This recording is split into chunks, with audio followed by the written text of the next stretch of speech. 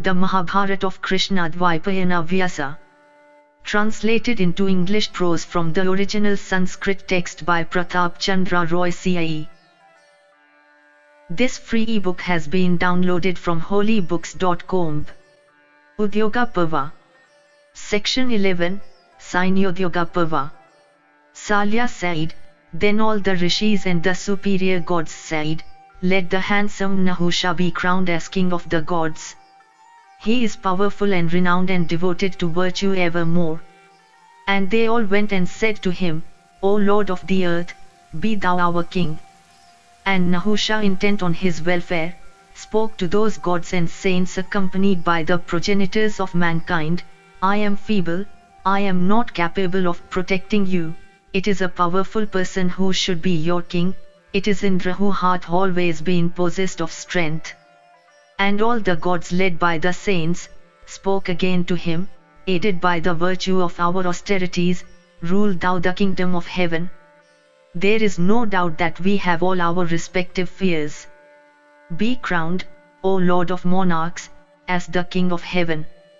Whatever being may stand within thy sight, whether he be a god, an asura, a yaksha, a saint, a pitri, or a gandharva, thou shalt absorb his power and thereby wax strong. Always placing virtue before all other things, be thou the ruler of the worlds. Protect also the Brahmarshis, Brahmana saints, and the gods in heaven. Then, O Lord of monarchs, Nahusha was crowned king in heaven. And placing virtue before everything else, he became the ruler of all the worlds. And though always of a virtuous disposition, yet when he obtained that precious boon and the kingdom of heaven, Nahusha assumed a sensual turn of mind. And when Nahusha became the king of the gods, he surrounded himself with celestial nymphs and with damsels of celestial birth and took to enjoyments of various kinds, in the Nandana groves, on Mount Kailasa, on the crest of Himavat, on Mandara, the white hill Sahya, Mahendra and Malaya, as also upon seas and rivers. And he listened to various divine narratives that captivated both the ear and the heart, and to the play of musical instruments of different sorts and to sweet vocal strains. And Viswavesu and Narda and bevies of celestial nymphs and bands of Gandharvas and the 6 seasons in living shapes, attended upon the king of the gods. And fragrant breezes, refreshingly cool, blew round him. And while that wretch was thus enjoying himself, on one occasion the goddess who was the favorite queen of Indra came in his sight. And that vicious soul, having looked at her, said to the courtiers, why doth not this goddess, the queen of Indra, attend upon me? I am the monarch of the gods and also the ruler of the worlds. Let Sachi make haste and visit me at my house. Saddened at hearing this, the goddess said to Vrihaspati, protect me, O Brahmana, from this Nahusha. I come to you as my refuge. You always say, O Brahmana, that I have got on my person all the auspicious marks, being the favorite of the divine king, that I am chaste, devoted to my lord and destined never to become a widow. All this about me you have said before. Let your words be made true. O possessor of great powers, O Lord, you never spoke words that were vain. Therefore, O best of Brahmanas, this that you have said ought to be true. Then Vrihaspati said to the queen of Indra, who was beside herself through fear, what thou hast been told by me will come to be true, be sure, O goddess. Thou shalt see Indra, the lord of the gods, who will soon come back here. I tell thee truly, thou hast no fear from Nahusha, I shall soon unite thee with Indra. Now Nahusha came to hear that Indra's queen had taken refuge with Vrihaspati, the son of Angiras. And at this, the king became highly enraged. Thus ends the 11th section in the C.I.E. Udyoga Parva of the Udyoga Parva. Section 12, C.I.E. Udyoga Parva. Salya said, seeing Nahusha enraged, the gods led by the saints spoke unto him, who was now their king of awful mien. O king of gods, quit thy wrath. When thou art in wrath, O Lord, the universe, with its asuras and gandharvas, its kinnaras, and great snakes, quaked. Quit this wrath, thou righteous being, persons like thee do not put themselves out. That goddess is another person's wife. Be pacified, O Lord of gods. Turn back thy inclination from the sin of outraging another's wife. Thou art the King of gods, prosperity to thee. Protect thy subjects in all righteousness. So addressed, he heeded not the saying rendered senseless by lust. And the king spoke to the gods, in allusion to Indra. Ahalya of spotless fame, the wife of a saint, was outraged by Indra while her husband was alive. Why did ye not prevent him? Many were the deeds of inhumanity, of unrighteousness, of deceit, committed by Indra in former times. Why did ye not prevent him? Let the goddess do my pleasure. That would be her permanent good. And so the same will evermore rebound to your safety, ye gods. The gods said, We shall bring to thee the queen of Indra even as thou hast laid the command, O Lord of heaven. Quit this wrath, thou valiant soul.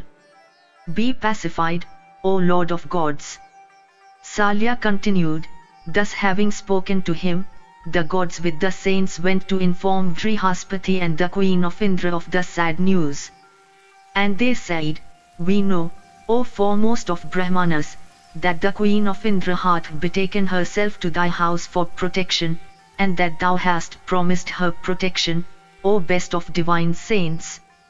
But we, the gods and Gandharvas and saints beseech thee, O thou of great lustre, to give up the queen of Indra to Nahusha. Nahusha, the king of gods, of great effulgence, is superior to Indra. Let her, that lady of choice figure and complexion, choose him as her lord.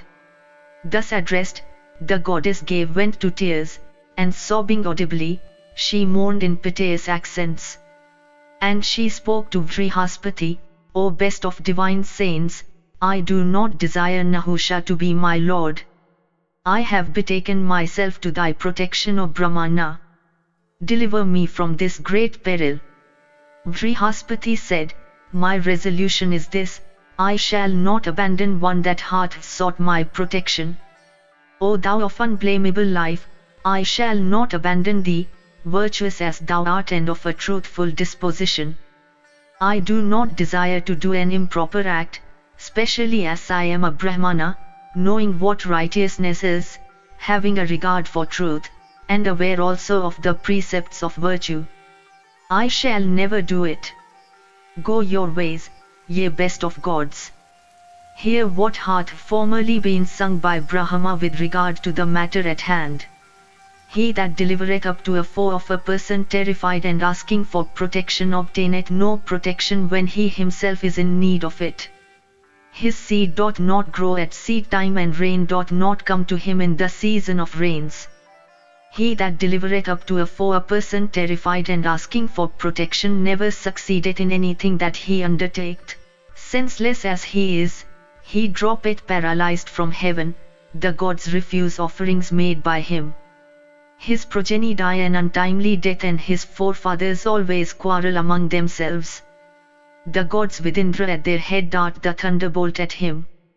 Know it to be so, I shall not deliver up this Sachi here, the queen of Indra, famous in the world as his favorite consort. O ye best of gods, what may be for both her good and mine I ask you to do. Sachi I shall never deliver up.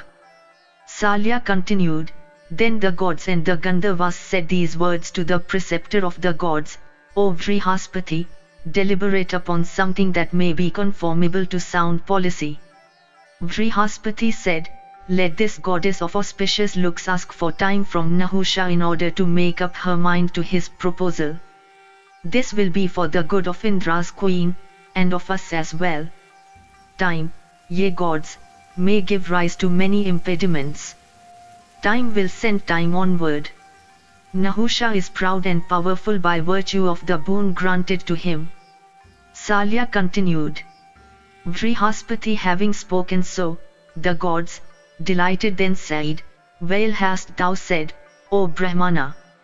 This is for the good of all the gods. It is no doubt so. Only, let this goddess be propitiated."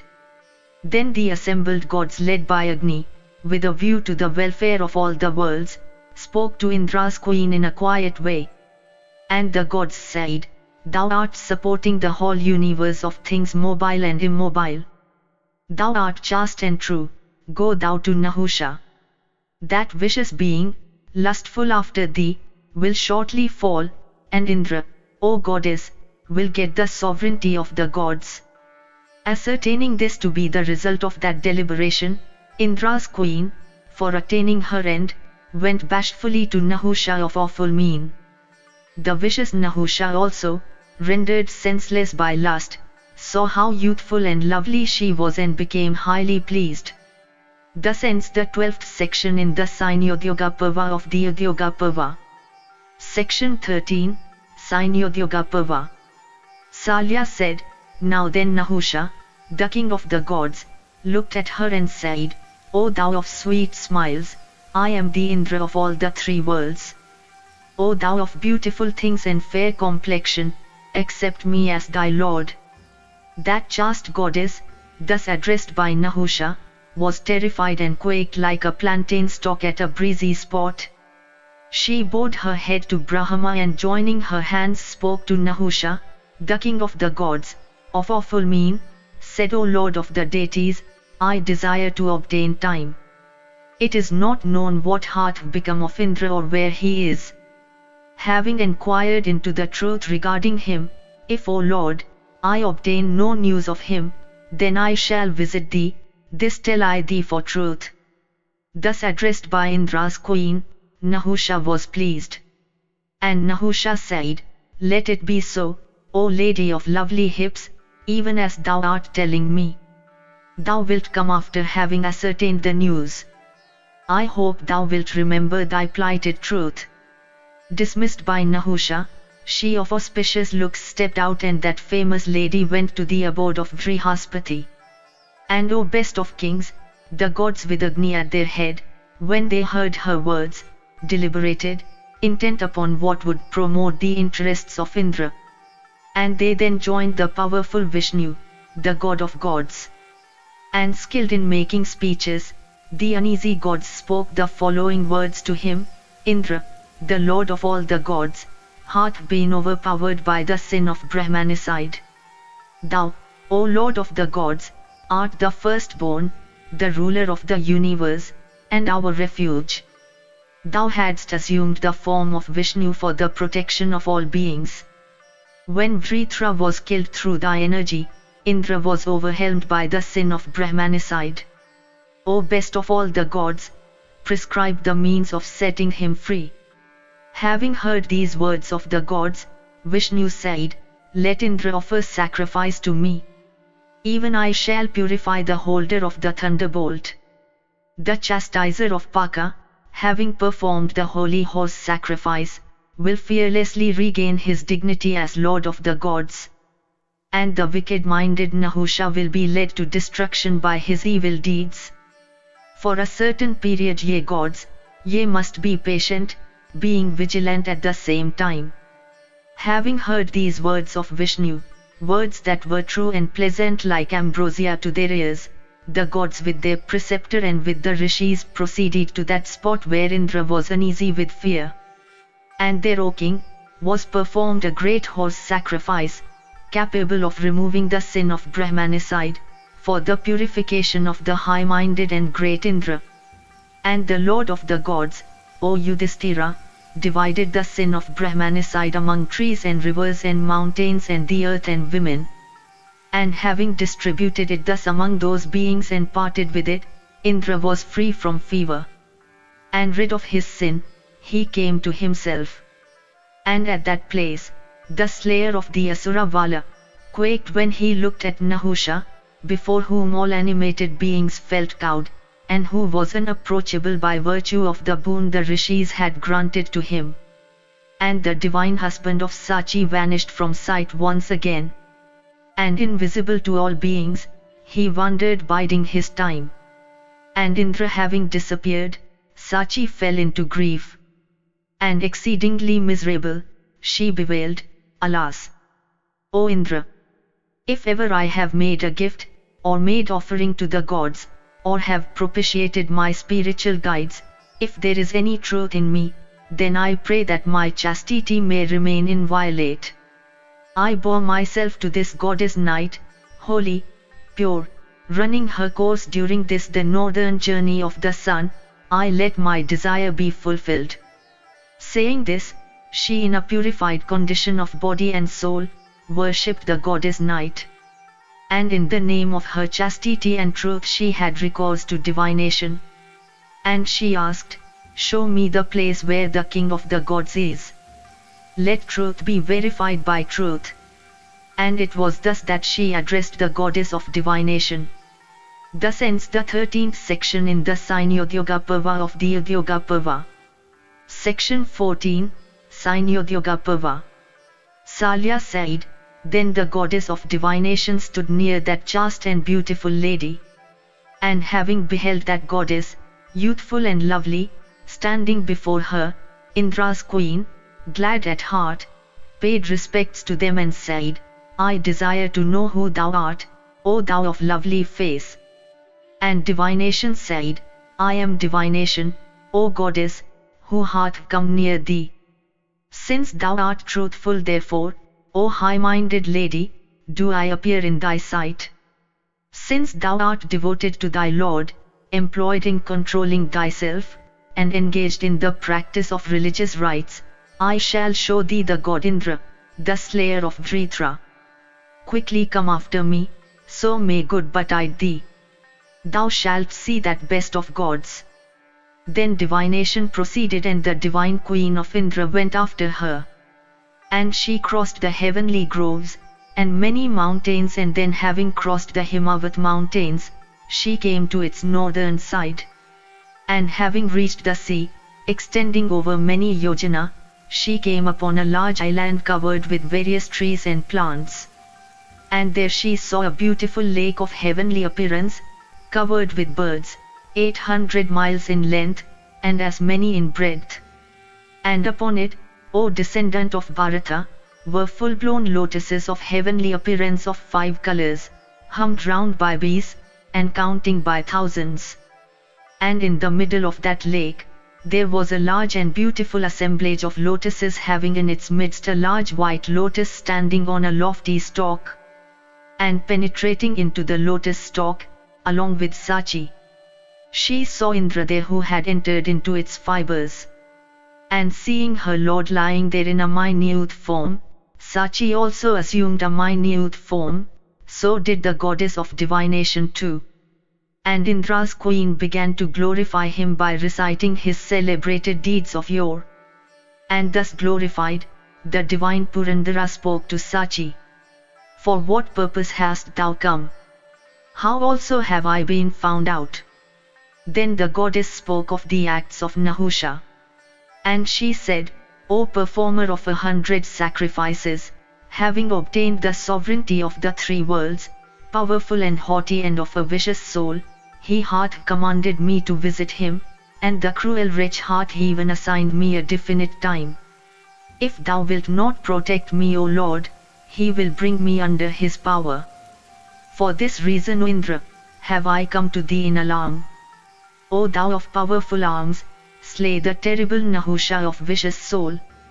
Discover thyself, O slayer of Daityas and Danavas, O Lord, assume thy own strength and rule the celestial kingdom." Thus ends the 14th section in the C.I.E. Udyoga Parva of the Udyoga Parva. Section 15, C.I.E. Udyoga Parva. Salya said, thus addressed by Sachi, the illustrious god said to her again, "This is not the time for putting forth valor. Nahusha is stronger than I am. O beautiful lady, he hath been strengthened by the rishis with the merits of offerings to the gods and the tris. I shall have recourse to policy now. Thou wilt have to carry it out, O goddess. O lady, thou must do it secretly and must not disclose it to any person, Lady of a beautiful waist, going to Nahusha in private, tell him, O Lord of the universe, thou must visit me mounted on a nice vehicle borne by rishis. In that case I shall be pleased and shall place myself at thy disposal. This shouldst thou tell him. And thus addressed by the king of the gods, his lotus-eyed consort expressed her consent and went to Nahusha. And Nahusha, having seen her, smilingly addressed her, saying, I welcome thee, O lady of lovely thighs. What is thy pleasure, O thou of sweet smiles? Accept me, O lady of propitious looks, who am devoted to thee. What is thy will, O spirited dame? I shall do thy wish, O lady of propitious looks and slender waist. Nor needst thou be bashful, O thou of lovely hips. Have trust in me. In the name of truth I swear, O goddess, that I shall do thy bidding. Sachi said, O Lord of universe, I wanted the time that thou hast assigned to me. Thereafter, O Lord of the gods, thou shalt be my husband. I have a wish, attend and hear, O King of the gods, what it is I shall say, O King, so that thou mayst do what I like. This is an indulgence that I ask from thy love for me. If thou grantest it, I shall be at thy disposal. Indra had horses for carrying him and elephants and cars. I want thee to have, O King of the gods, a novel vehicle, such as never belonged to Vishnu or Rudra, or the Asuras or the Rakshasas, O Lord. Let a number of highly dignified rishis, united together, bear thee in a palanquin. This is what commends itself to me. Thou shouldst not liken thyself to the Asuras or the gods. Thou absorbest the strength of all by thy own strength as soon as they look at thee. There is none so strong as to be able to stand before thee. Salya continued, thus addressed, Nahusha was very much pleaded. And the Lord of the deities said to that lady of faultless features, O lady of the fairest complexion, thou hast spoken of a vehicle never heard of before. I like it exceedingly, O goddess. I am in thy power, O thou of lively face. He cannot be a feeble person who employeth rishis for bearing him. I have practiced austerities and am mighty. I am the Lord of the past, the present, and the future. The universe would be no more if I were in rage. The whole universe is established in me. O thou of sweet smiles, the gods, the Asuras and Gandharvas and snakes and Rakshasas are together unable to cope with me when I am in rage. Whomsoever I gaze upon I divest him of his energy. Therefore, thy request I shall no doubt fulfill, O goddess.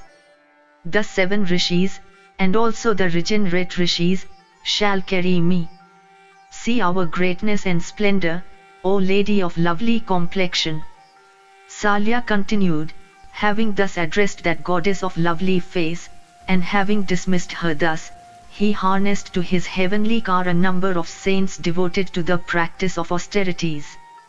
A disregarder of Brahmans, endued with power and intoxicated with pride, capricious, and of vicious soul, he employed those saints to carry him. Meanwhile, dismissed by Nahusha, Sachi went to Vrihaspati and said, But little remaineth of the term assigned by Nahusha to me. Be compassionate unto me who respect thee so, and quickly find out Indra. The illustrious Vrihaspati then said to her, Very good, thou needst not, O goddess, fear Nahusha of vicious soul. Surely he shall not long retain his power. The wretch in fact is already gone, being regardless of virtue, and because, O lovely dame, of his employing the great saints to carry him. And I shall perform a sacrifice for the destruction of this vicious wretch, and I shall find out Indra. Thou needst not fear. Fare thee well. And Vrihaspati of great power then kindled a fire in the prescribed form and put the very best offerings upon it in order to ascertain where the king of the gods was. And having put his offerings, O king, he said to the fire, Search out Indra. And thereupon that revered god, the eater of burnt offerings, assumed of his own accord a wonderful feminine form and vanished from sight at that very spot. And endued with speed of the mind, he searched everywhere, mountains and forests, earth and sky, and came back to Vrihaspati within the twinkling of the eye. And Agni said, Vrihaspati, nowhere in these places do I find the king of the gods. The waters alone remain to be searched. I am always backward in entering the waters. I have no ingress therein. O Brahmana, what am I to do for thee? The preceptor of the gods then said to him, O illustrious God, do thou enter the water. Agni said, I cannot enter the water. Therein it is extinction that awaits me. I place myself in thy hand, O thou of great effulgence. Mayst thou fare well. Fire rose from water, the military caste rose from the priestly caste, and iron had its origin in stone. The power of these, which can penetrate all other things, hath no operation upon the sources from which they spring. Thus ends the 15th section in the C.I.E. Udyoga Parva of the Udyoga Parva. Section 16, C.I.E. Udyoga Parva. Vrihaspati said, Thou art the mouth, O Agni, of all the gods. Thou art the carrier of sacred offerings. Thou, like a witness, hast access to the inner souls of all creatures. The poets call thee single, and again threefold. O eater of burnt offerings, abandoned by thee the universe would forthwith cease to be. The Brahmanas by bowing to thee, win with their wives and sons an eternal region, the reward of their own meritorious deeds. O Agni, it is thou who art the bearer of sacred offerings. Thou, O Agni, art thyself the best offering. In a sacrificial ceremony of the supreme order, it is thee that they worship with incessant gifts and offerings. O bearer of offerings, having created the three worlds, thou when the hour cometh, consumeth them in thy unkindled form. Thou art the mother of the whole universe, and thou again, O Agni, art its termination. The wise call thee identical with the clouds and with the lightning. Flames issuing from thee, support all creatures. All the waters are deposited in thee, so is this entire world. To thee, O purifier, nothing is unknown in the three worlds. Every body taketh kindly to his progenitor, do thou enter the waters without fear. I shall render thee strong with the eternal hymns of the Ved. Thus glorified, the bearer of burnt offerings, that best of poets, well pleased, spoke laudable words to Vrihaspati. And he said, I shall show Indra to thee. This I tell thee for truth. Salya continued, Then Agni entered the waters, including seas and tiny ponds, and came to that reservoir where, O best of Bharata's race, while searching the lotus flowers, he saw the king of the gods lying within the fibers of a lotus stalk. And soon coming back he informed Vrihaspati how Indra had taken refuge in the fibers of a lotus stalk, assuming a minute form. Then Vrihaspati, accompanied by the gods, the saints and the Gandharvas, went and glorified the slayer of Vala by referring to his former deeds. And he said, O Indra, the great Asura Namuchi was killed by thee, and those two Asuras also of terrible strength, Visti Samvara and Vala. Wax strong, O performer of 100 sacrifices, and slay all thy foes. Rise, O Indra. Behold, here are assembled the gods and the saints. O Indra, O great Lord, by slaying Asuras, thou hast delivered the worlds. Having got the froth of waters, strengthened with Vishnu's energy, thou formerly slew Vritra. Thou art the refuge of all creatures and art adorable. There is no being equal to thee. All the creatures, O Indra, are supported by thee. Thou didst build the greatness of the gods. Deliver all, together with the worlds by assuming thy strength, O great Indra. And thus glorified, Indra increased little by little, and having assumed his own form, he waxed strong and spoke to the preceptor Vrihaspati standing before. And he said, "What business of yours yet remaineth?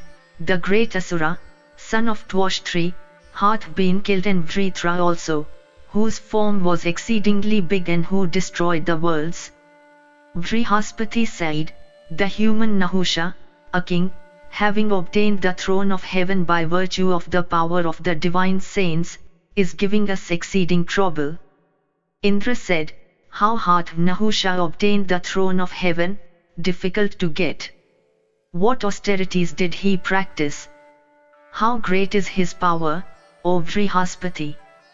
Vrihaspati said, "The gods, having been frightened, wished for a king of heaven, for thou hadst given up the high dignity of heaven's ruler."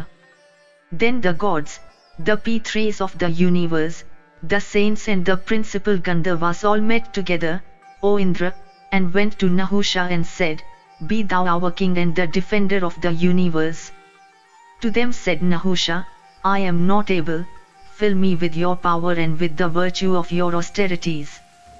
So told, the deities strengthened him, O king of the gods. And thereupon Nahusha became a person of terrible strength, and becoming thus the ruler of the three worlds, he hath put the great saints in harness, and the wretch is thus journeying from world to world. Mayst thou never see Nahusha, who is terrible? He emitteth poison from his eyes and absorbeth the energy of all. All the gods are exceedingly frightened, they go about concealed and do not cast a glance at him." Salya continued, "While that best of Anjira's race was thus speaking, there came that guardian of the world, Kuvara, and also Yama the son of Surya, and the old gods Soma and Varuna. And arrived there, they said to the great Indra, 'How lucky that the son of Twashtri hath been killed, and Vritra also. How lucky, O Indra, that we are beholding thee safe and sound, while all thy enemies have been killed.'" Indra received all those guardians of the worlds, and with a glad heart greeted them in proper form, with a view to requesting them in connection with Nahusha. And he said, "Nahusha of terrible mien is the king of the gods, therein lend me your assistance." They replied, "Nahusha is of awful mien, his sight is poison, we are afraid of him, O God. If thou overthrowest Nahusha, then we shall be entitled to our shares of sacrificial offerings, O Indra." Indra said, "Let it be so. You and the ruler of the waters and Yama and Kuvara shall this day be crowned along with me. Aided by all the gods, let us overthrow the foe Nahusha of terrible gaze." Then Agni also said to Indra, "Give me a share in sacrificial offerings. I also shall lend you my assistance." Indra said to him, "O Agni, thou also shalt get a share in great sacrifices, there will be a single share in such for both Indra and Agni." Salya continued, "Thus did the illustrious Lord Indra, the chastiser of Paka, the giver of boons, bestow, after deliberation, upon Kuvara the sovereignty over the Yakshas and all the wealth of the world, upon Yama, the sovereignty over the P3s, and upon Varuna, that over the waters." Thus ends the 16th section in the C.I.E. Udyoga Parva of the Udyoga Parva. Section 17, C.I.E. Udyoga Parva. Salya said, "Now, when the great Indra, the intelligent chief of the gods, was deliberating with the guardians of the world and other deities upon the means of slaying Nahusha, there appeared at that spot the venerable ascetic Agastya. And Agastya honored the Lord of the gods and said, 'How fortunate that thou art flourishing after the destruction of that being of universal form, as also that of Vritra. And how fortunate, O Purandara, Nahusha hath been hurled from the throne of heaven. How fortunate, O slayer of Vala, that I behold thee with all thy enemies killed.' Indra said, 'Hath thy journey hither been pleasant, O great saint? I am delighted to see thee. Accept from me water for washing thy feet and face, as also the Agya and the cow.' Salya continued, Indra, well pleased, began to question that best of saints and greatest of Brahmanas when he was seated on a seat after receiving due honors thus, 'O revered saint, O best of Brahmanas, I wish to have it recited by thee how Nahusha of vicious soul was hurled from heaven. Agastya said, listen, O Indra, to the pleasant narrative how the wicked and vicious Nahusha, intoxicated with pride of strength, had been hurled from heaven. The pure-spirited Brahmanas and celestial saints, while carrying him, weary with toil, questioned that vicious one, O best of victors, saying, O Indra, there are certain hymns in the Vedas, directed to be recited while sprinkling the cows. Are they authentic or not? Nahusha, who had lost his senses by the operation of the tamas, told them that they were not authentic. The saints then said, Thou art tending towards unrighteousness, thou takest not to the righteous path. The greatest saints have formerly said that they are authentic, O Indra. And incited by untruth, he touched me on my head with his foot. At this, O Lord of Sachi, he became divested of power and of good looks. Then, as he was agitated and overpowered with fear, I spoke to him, Since thou hast pronounced as spurious the unexceptionable hymns of the Ved, which have been recited by Brahmarshis, Brahmana saints, and since thou hast touched my head with thy foot, and since thou, O ignorant wretch, hast turned these unapproachable saints, equal to Brahma, into animals for carrying thee. Therefore, O wretch, be divested of thy luster, and being hurled headlong, fall thou from heaven, the effect of all thy good deeds being exhausted. For 10,000 years, thou shalt, in the form of an enormous snake, roam over the earth. When that period is full, thou mayst come back to heaven. Thus hath that wretch been hurled from the throne of heaven, O repressor of force. How fortunate, O Indra, that we are flourishing now. That thorn of the Brahmanas hath been killed. O Lord of Sachi, repair thou to heaven, protect the worlds, subdue thy senses, subdue thy force, and be glorified by the great saints. Salya continued, Then, O ruler of men, the gods and the bands of great saints were exceedingly pleased. And so also were the Pitris, the Yakshas, the snakes, Rakshasas, the Gandharvas and all the bands of celestial nymphs. And the tanks, the rivers, the mountains, and the seas also were highly pleased.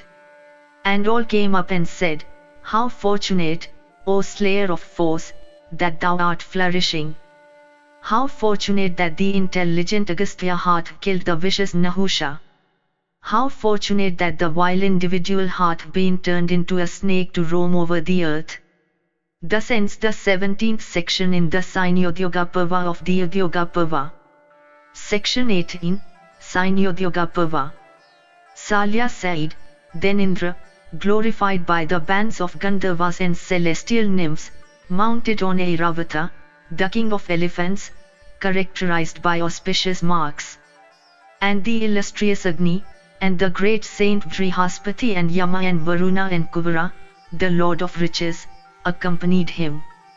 And the Lord Sakra, the slayer of Dritra, then went to the three worlds, surrounded by the gods together with the Gandharvas and the celestial nymphs.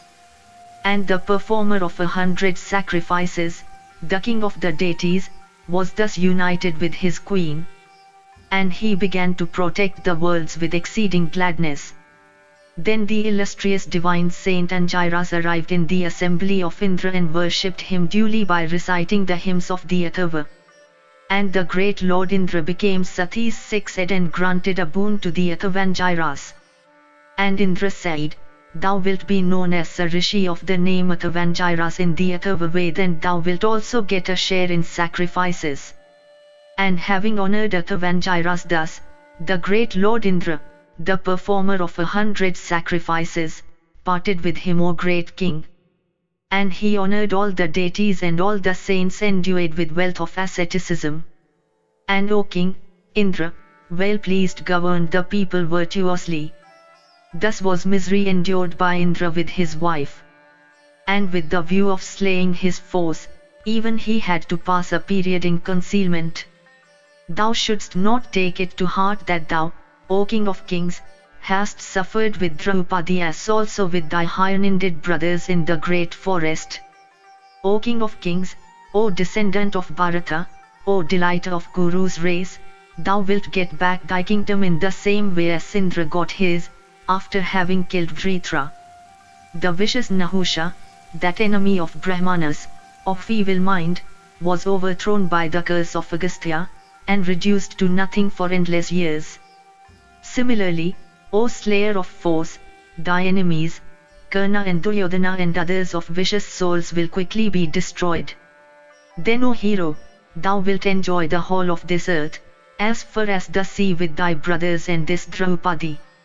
This story of the victory of Indra, equal to the Ved in its sacred character, should be listened to by a king desirous of victory and when his forces have been arrayed in order of battle. Therefore, O best of victors, I am reciting it to thee for thy victory, O Yudhishthira. High-souled persons attain prosperity when they are glorified. O Yudhishthira, the destruction of high-souled Kshatriyas is at hand by reason of the crimes of Duryodhana, and through the might also of Bhima and Arjuna. He who readeth this story of Indra's victory with a heart full of religious faith, is cleansed of his sins, attaineth a region of bliss, and obtaineth joy both in this world and in the next. He hath no fear of his foes, he never becometh a sonless man, never encountereth any peril whatever and enjoyeth long life. Everywhere victory declareth for him, and he knoweth not what defeat is. Vaisampayana continued, O best of Bharata's race, the king, that best of righteous men, thus encouraged by Salya, honored him in proper form. And Yudhishthira, the son of Kunti, of powerful arms, having heard the words of Salya, spoke to the king of the Madras the following words, There is no doubt that thou wilt act as the charioteer of Karna. Thou must damp the spirits of Karna then by recounting the praises of Arjuna. Salya said, Let it be so. I shall do just as thou tellest me. And I shall do for thee anything else that I may be able to do. Vaisampayana continued, Then Salya, the king of the Madras, bade farewell to the sons of Kunti. And that handsome man then went with his army to Duryodhana, or repressor of force.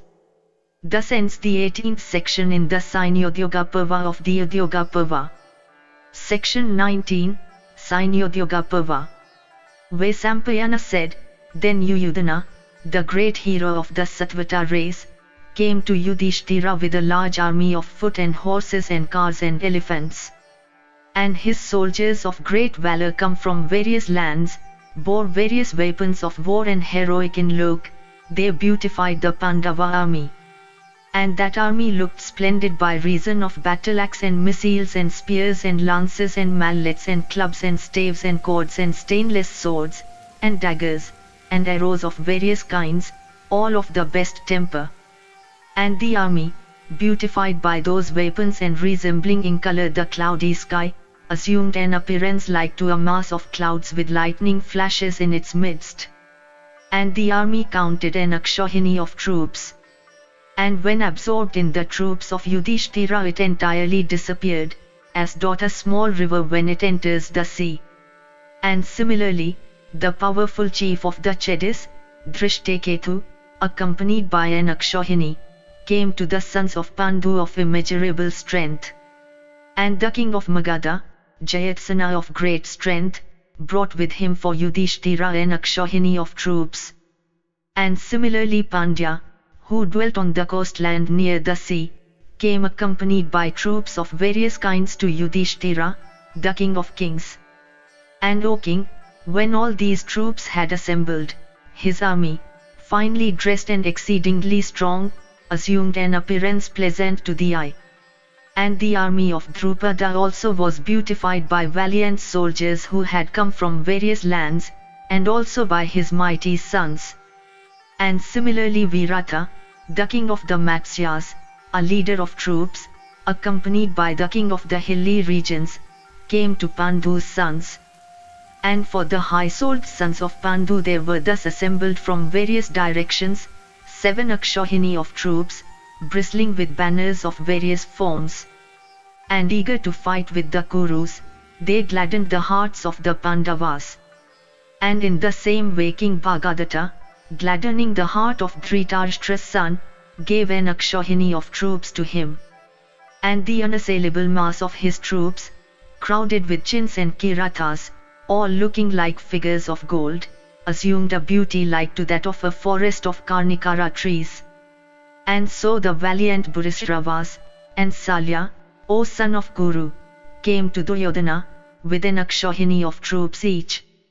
And Kritavarman, the son of Hridika, accompanied by the Bhojas, the Andas, and the Kukuras, came to Duryodhana with an Akshauhini of troops.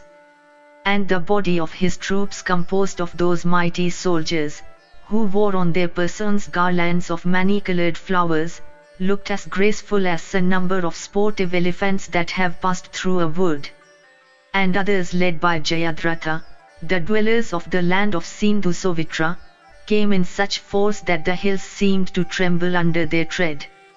And their force, counting an Akshauhini, looked like a mass of clouds moved by the wind. And Sudakshina, the king of the Kambojas, or ruler of men, accompanied by the Yavanas and Sakas, came to the Kuru chief with an Akshauhini of troops. And the body of his troops that looked like a flight of locusts, meeting with the Kuru force, was absorbed and disappeared in it. And similarly came King Nila, the resident of the city of the Mahishmati, with mighty soldiers from the southern country who carried weapons of pretty make. And the 2 kings of Avanti, accompanied by a mighty force, brought to Duryodhana each a separate Akshauhini of troops. And those tigers among men, the 5 royal brothers, the princes of Kekaya, hastened to Duryodhana with an Akshauhini of troops, and gladdened his heart. And from the illustrious kings of other quarters there came, O best of Bharata's race, 3 large divisions of troops. And thus Duryodhana had a force which numbered 11 Akshauhini, all eager to fight with the sons of Kunti, and bristling with banners of various forms. And O descendant of Bharata, there was no space in the city of Hastinapura even for the principal leaders of Duryodhana's army.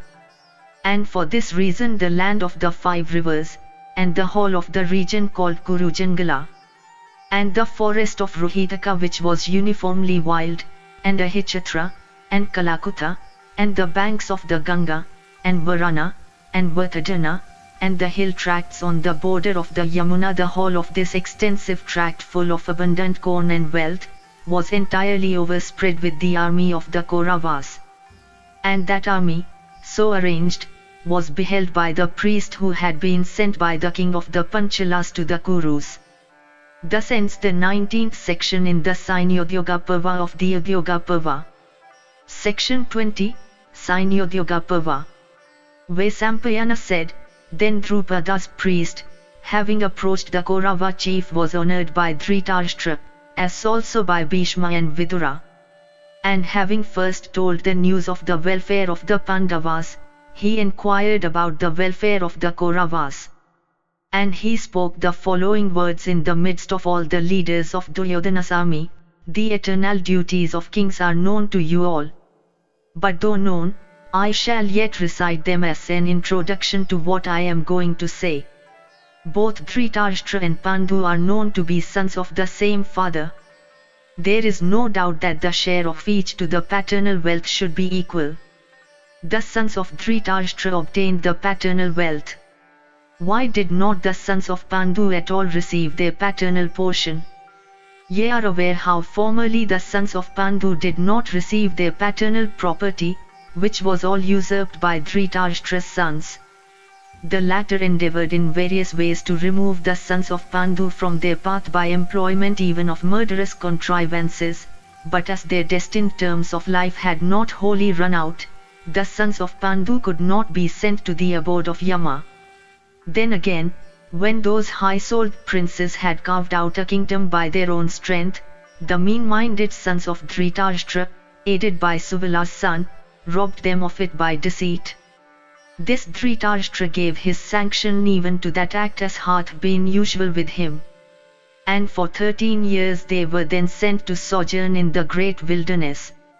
In the council hall, they had also been subjected to indignities of various kinds, along with their wife, valiant though they were. And great also were the sufferings that they had to endure in the woods.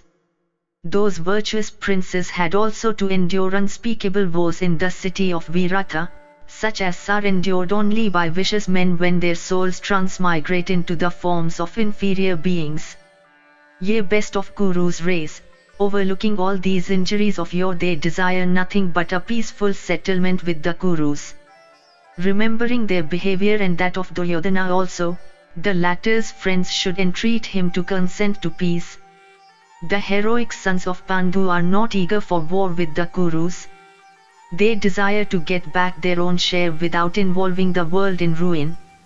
If Dhritarashtra's son assigns a reason in favor of war, that can never be a proper reason.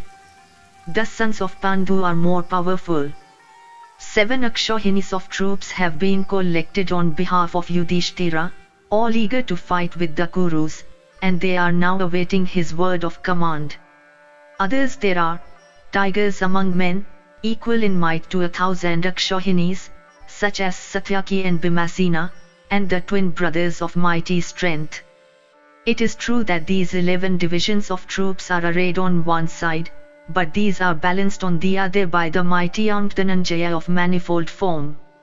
And as Kiritin exceeds in strength even all these troops together, so also Vasudeva's son of great effulgence and powerful intellect. Who is there that would fight, in view of the magnitude of the opposing force, the valor of Arjuna, and the wisdom of Krishna?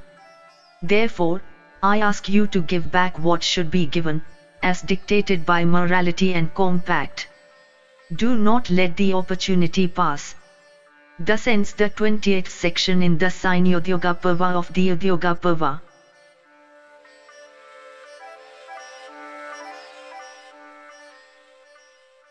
If you enjoyed this audiobook, please like and subscribe to be notified of when new audiobooks are uploaded. Thank you for listening and learning. Shanti.